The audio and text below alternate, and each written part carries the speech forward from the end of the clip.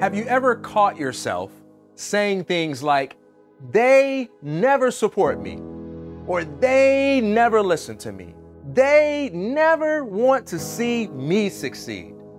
If you have, then maybe it's time you found a different they.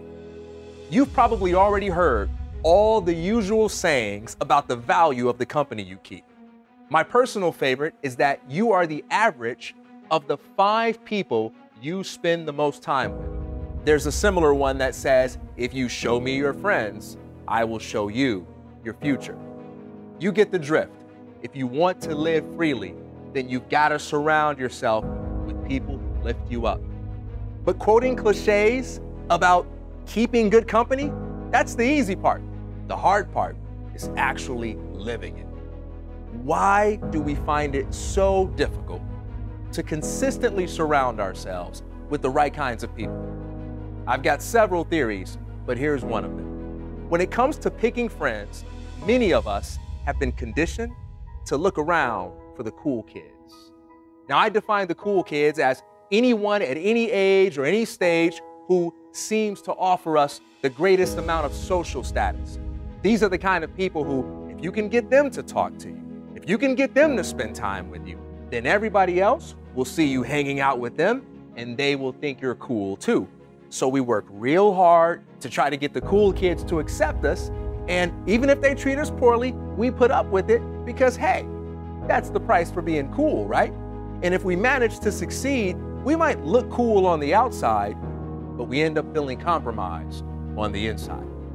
And that brings us to a very important lesson about how you choose to define what it means to be cool in your own life.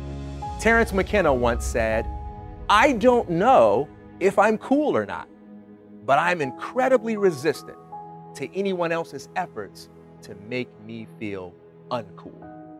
If your definition of being cool is causing you to desperately seek the approval of people who don't even respect you, then you need a new definition of cool right away. Because you don't need any cool people in your life if that means putting up with unnecessary drama, toxic behavior, and other forms of nonsense that don't add value to your experience. There's a saying for that too. Go where you're celebrated, not where you're tolerated. Now, don't get me wrong. I am not saying that you should only hang out with people who stroke your ego and tell you that you're beautiful and brilliant every single time they see you.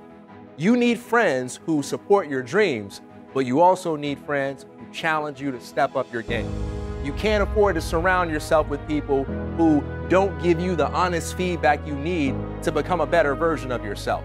A true friend will not only celebrate your presence, but they'll also criticize your performance. A true friend will encourage you to follow your dreams, but they'll also challenge you to take personal responsibility for the results that you say you want to create. So when I say find a different they, I don't mean run the other way every time someone has something critical to say. I mean stop begging people to be friends with you and start seeking out relationships with people who value your potential.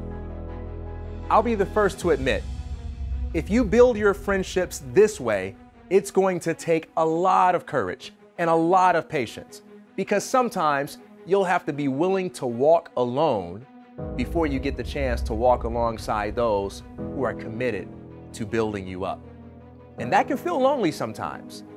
But when you have those moments, remember this: there is at least one form of loneliness that's much, much worse than the loneliness that comes from having no friends. And that's the kind of loneliness that results from not having any convictions. No amount of friends can keep you happy if you have to sacrifice your self-respect and your sense of purpose in order to keep them around. It's fun being liked, but it's much more fulfilling when it's the real you they like. So if you ever have to choose, it's better to be cool with your goals than to be cool in the eyes of those who don't even respect you. And if you can practice that mindset long enough and stick with it, you'll eventually become way too valuable to go for too long without making good friends. So, the next time you find yourself saying, they never support me, or they never listen to me, or they don't want to see me succeed, I want you to replace those words with the following.